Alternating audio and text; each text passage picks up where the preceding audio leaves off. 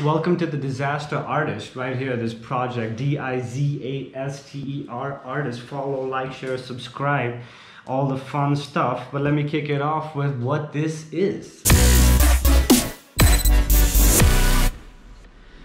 Yo everybody, welcome to the Disaster Artist. So let's kick things off right off the bat. Who is the Disaster Artist and what is this creation? What is this brainchild, this project, this idea about disasters and artists?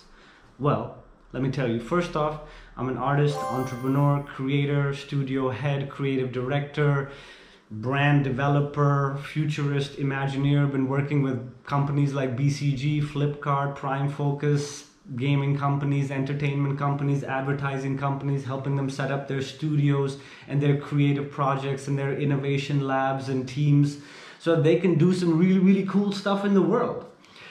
Being that creator, I have a whole bunch of tools that I go to: art, design, copy, strategy, brand thinking, behavioral stuff, tech tools, whatever it is to get their goals done and achieved.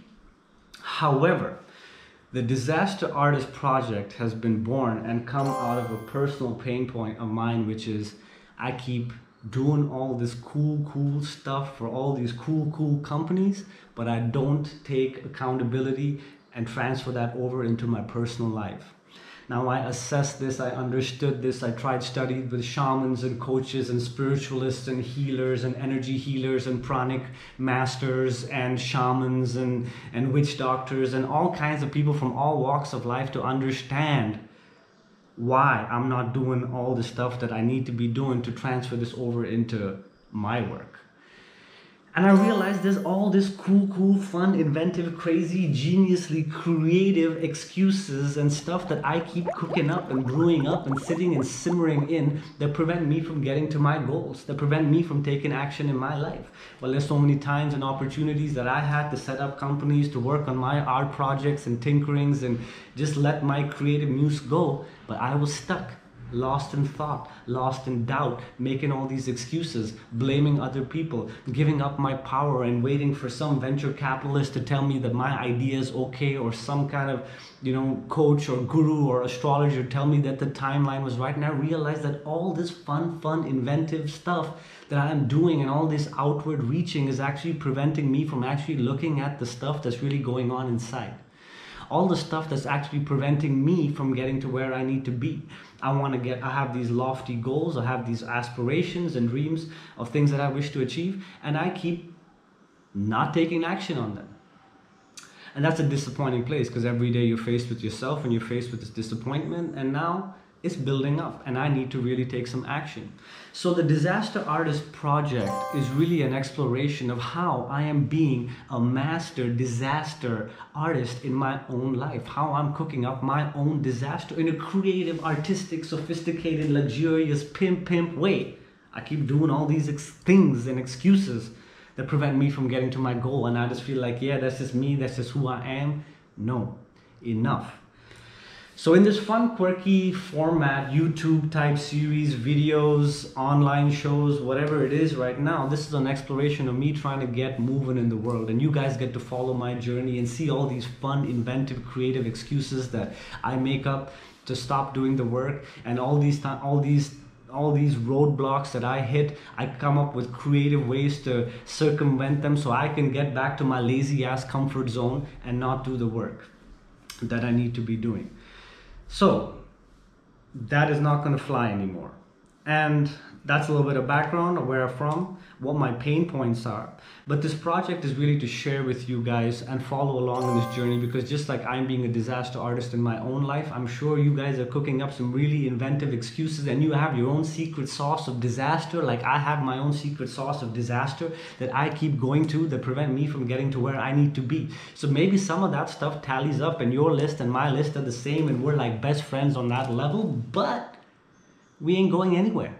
We're best friends are just sitting back and letting life coast by. And that won't fly.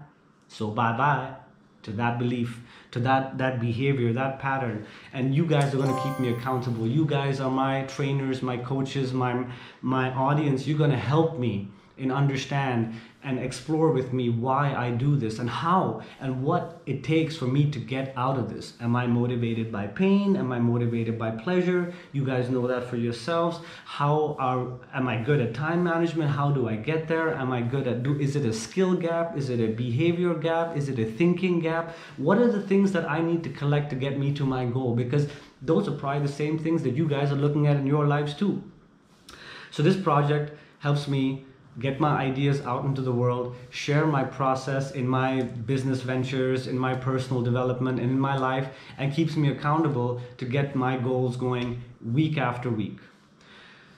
Kicking off that process, I had a chat with my coach, and we realized after a whole bunch of work that, I'm pain motivated versus pleasure motivated. So that means I'm sadistic instead of creative in that way. And instead of, while we work on changing my motivators to a gain state, I'm saying, can we use this to actually get me moving? He's like, hell yeah, we can use this. Why don't we come up with a whole bunch of ways that you can torture yourself if you don't meet your goals? And your audience will be even more thrilled to hear you or see you torture yourself, as opposed to keep up with your personal journey. Actually, they may just come to see you torture yourself. You guys are pretty sick that way, I know that. You probably show up just for that. But the good in me thinks that no, you're here for some lessons and recipes and theories and ideas that will actually help you get out of your own situation as you see me struggle to this. I thought I was alone in this, working by myself, the world is against me, blaming other people, to realize we're all in the same collective conscious soup of crap. If 80% of our thoughts collectively are negative and 20% of them are positive, well, 80% of you guys are going to have the same issues that I do, but in your own creative, inventive ways. And I'm going to try to work through mine. You guys are going to help me work through mine and possibly get some insights into the ways you want to take your life and where you want to take that. So as a result of this pain motivator, the first project that I'm declaring, so this is a declaration out into the world, I promise to bring you this Disaster Artist series week after week with fresh, engaging, entertaining, bite-sized scoops of exploration, social experiments, theories, tinkerings, tools that I've been using to get me going to my goals, to get my businesses going, how I cut down all these ideas and distill them into one solution, how I break down my goals, how do I, or not, or how do I come up with these excuses to get there or not get there, and slowly get to where I need to be going and break away and those beliefs and superstitions and blocks in my mind that prevent me from getting to where I need to be.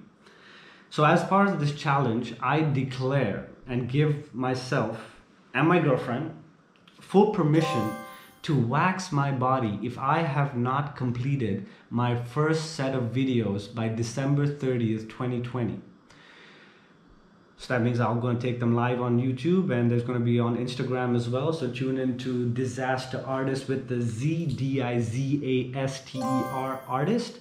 And you can tune into all the fun and engaging stuff from a self-help, art, spirituality, music, entertainment, advertising, creative branding, social experiment, behavioral psychology perspective, where I bring my antidotes and, theories to just break myself free and be my own boss, be my own man, be my own creator in this world, to take my power back and be who I really need to be in this world. Not comparing myself to other people, not hating on people, none of that jealousy, greed, envy, bullshit, just the pure, uncut me, right here, for you.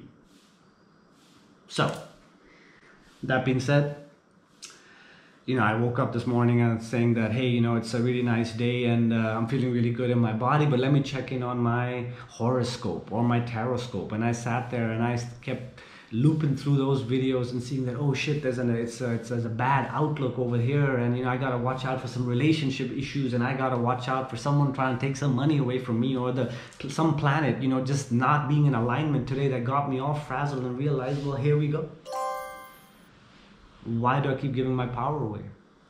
Why does it matter what these random YouTube videos even say? What these astrologers even say? Why can't I just do what I want to do? It's a nice sunny day. Why can't I go to the beach and really just enjoy myself on a Sunday without me getting in my own head, screwing stuff up. So like this, there's a whole bunch of beliefs and a whole bunch of superstitions that I carry that prevent me from getting to my goals. And I learned these beliefs from my family, my friends, my teachers, and they act out through me. It's my conditioning, my childhood, my inner child, whatever my patterns are that are in me that I need to break free from. And so this first topic of exploration is really superstitions and beliefs. I want to understand what are my superstitions or what are my beliefs that are actually preventing me from taking action in a lot of ways. What are some of the most debilitating beliefs that I have? And in this exploration, it's not just me. I'm sure there's a whole bunch of people out there in the world that are challenged by their superstitions. Some are entertaining and fun and lighthearted. You know, like black cats crossing the street, or belief in Santa Claus that eventually ends up disappointing us at one point. But at some point, I have to shed these outdated beliefs, but it's my responsibility to do that and to undo all the programming that's been done on me so that I can come from a true, authentic, tabula rasa, clear kind of space so I can live my goals out, build my dream out that is true and honest and authentically me. So the first topic is superstitions and beliefs. And join the exploration as I talk to people, understand through social experiments, and break down my own belief systems and look at some of my top 3 disaster superstition recipes that I keep going through that keep debilitating me.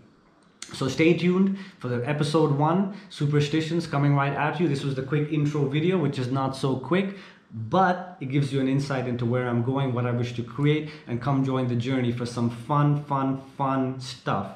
The Disaster Artist Project. Here we go.